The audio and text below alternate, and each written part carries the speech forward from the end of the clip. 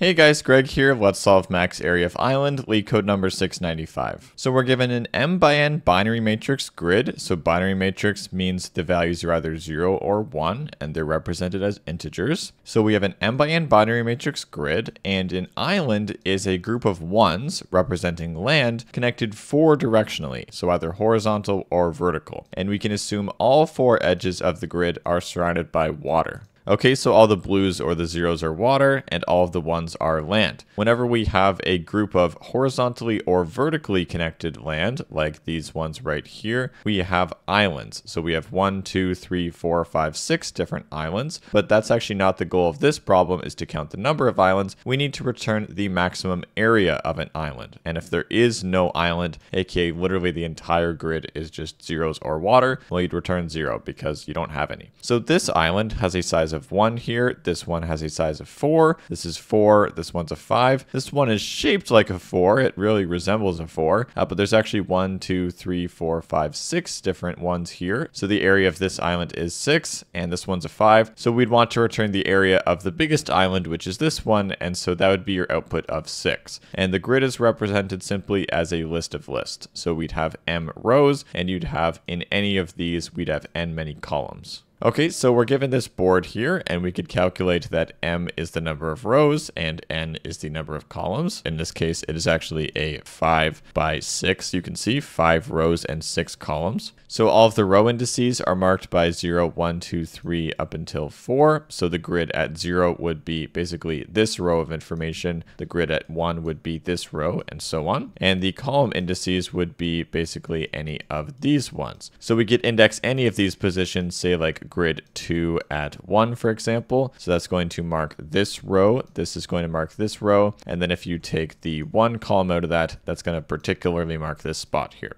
Okay, but I'm just going to keep it fresh here. So we're looking for the max area, so we'll keep track of this as a variable. We'll just call it max A and set that to be 0, because if you iterated the board and you didn't find any ones, then we could just return that because that's what they wanted. So we'll set that to be 0. We'll iterate through the board. We see nothing here. We see nothing here. We're looking for ones, and then boom, we found one right here. Now, at this point, we are going to do a DFS for everything that this one is connected to. And the DFS does 2 things. One, it actually returns the value of the area of the island. This one, it's not going to show it very well because it's just a solo, but it's going to be 1. This island is just 1. And the second thing it does is it's going to destroy the island, aka it's going to turn it into water. And that's not so clear why we need to do that yet, but as you'll see for this example, it's going to be really important. Okay, so we do a DFS there. It doesn't really do much, and this thing is effectively dead here. This is water. Now we iterate through looking for land. We don't find any until we get over here. Now recursion solves the problem very nicely here of returning the total area, which is 4, by breaking it down into recursive subproblems. The area of this whole island here, well, if we're currently looking at this position here, well, then the area of the whole island is 1, because this guy is a 1, plus the recursive call on its neighbors. And that's going to work because you can also keep doing that. And so this guy's neighbor is going to allow us to get to here, and that's going to get us our total answer of 4 there. So basically how it works is that we would see this position here, just like we did over here. We want to mark that as a 0 because we never want to visit this position again. Because once you then say, let's go over here to see this neighbor, we don't want this guy to think that we can go back here. No, if we did that, we'd kind of ping pong back and forth forever. We immediately mark it as a 0, and then we also call it on its neighbors here. So basically, I'll show you in the code, but the recursive call is going to be, well, the whole area of the island is 1, because one of these is a 1, plus the recursive call on all of its neighbors. That would then go and search out everything, and so that would get basically a bunch of 1s, and so that's going to return your total answer of 4 there. And it's also going to kill the entire island. So it would get the area of the island of 4, and it would also mark it as an ocean so that you never have to visit that again.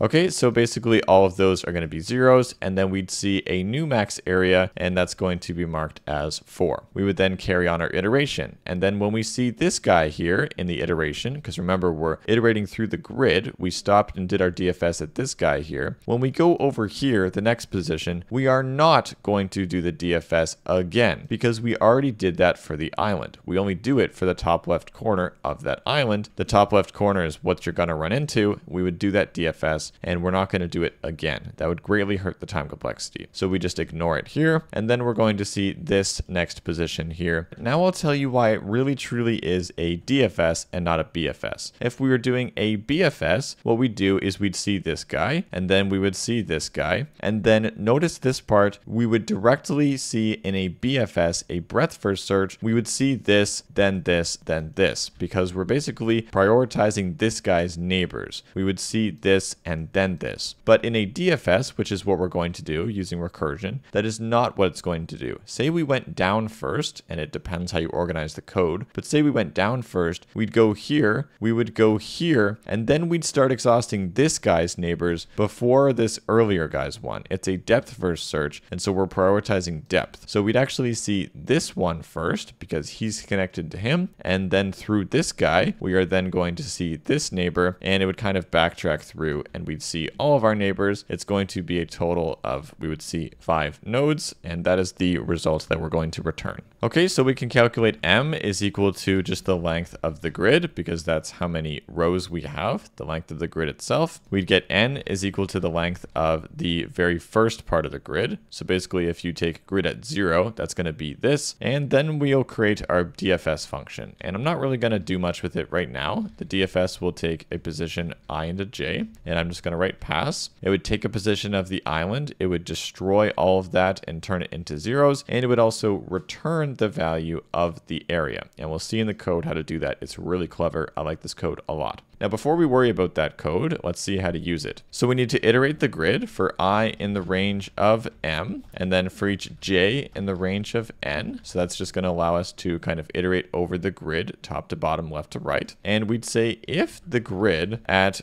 ij is equal to a 1, because we really only care about the land pieces, then we'll call our DFS function. And it's going to return the area of the island it's at. So we'll set max area to be the maximum of max area, what it was before, and the area, which is going to be DFS on ij. So this will traverse the whole island and then return the area of the island. And if that's bigger than what we saw before, then it's going to set max area to be that. So then at the end of this, we would just return our max area. Now, of course, we would need to write our DFS function, and here's how to do that. So basically, we need to make sure that the position is actually in bounds. And when we're iterating through the grid, of course, it's going to be in bounds because we're looking at the valid positions. However, we're going to basically do an offset to traverse the neighbors. And so we may actually be kind of too high, too much to the right, too much to the bottom, or too much to the left. And basically these conditions are, well, if I is less than 0, that means that you're too high up. That's a problem. Or I is at least m. So the last valid row position is going to be m minus 1. So you can't be over here. That's also out of bounds. Or very similarly, j is less than 0. That's too much to the left. Or we have that j is at least n. So your last valid column position would be n minus 1. So you can't be at least n. Now, if you've bypassed all of these, we know we're actually a valid position in the grid. However, we still only care about you if you're a 1. So we'll just write, or the grid at ij is not equal to a 1. So if it's not a 1, aka it's equal to 0, well, these are all of the different reasons why we really don't care about this position. And if we don't care about this position, well, it's a very important base case for our function that we return 0, because whether you're a water in the valid position or you're out of bounds, you are worth nothing. So we need to make sure that you are worth nothing. Now, this will make a lot more sense once we write this piece. So otherwise, so if we're in this else here, that means we are a valid position in the grid and we are a 1. Okay, so it's actually a valid piece of land. So what does that mean? Well, we are a valid piece of land. We're worth 1. So we better actually return 1 and then plus some recursive stuff. We'll see that later. I'm going to write that in a moment. Before we do any of the recursive stuff, we need to mark that we're now a 0. So we'll set grid at ij, the position we're at, equal to a 0. Don't count us again. We're counting us here right now. So we're worth 1 plus the DFS on the rest of it. And that's just basically off by 1 positions. So we could go down, for example, DFS on I plus 1 and j. So that's going to be down 1. We could do the DFS on left. So that's going to be I and then j minus 1. So keep the row the same, move the column index left by 1. We could go up, DFS on I minus 1 and j. And finally, let me get a little bit more room here, DFS on I and j plus 1. And actually, sorry, you just need to set max area to equal 0 0 here. That's going to initialize the variable. And then this is what we needed. So this code is going to work. And let's talk about time and space complexity. Now, if we're iterating through this entire grid of basically m times n things, well, then the time complexity will be at least big O of m times n. However, we're also doing a DFS, but that's actually okay because for all of the positions in the grid here, we'll do an extra DFS where, but say for example, we saw this piece right here. Will that be marked as a 0? This will be marked as a 0, and all of these will basically from the DFS starting at this point. And so as we're iterating, we see,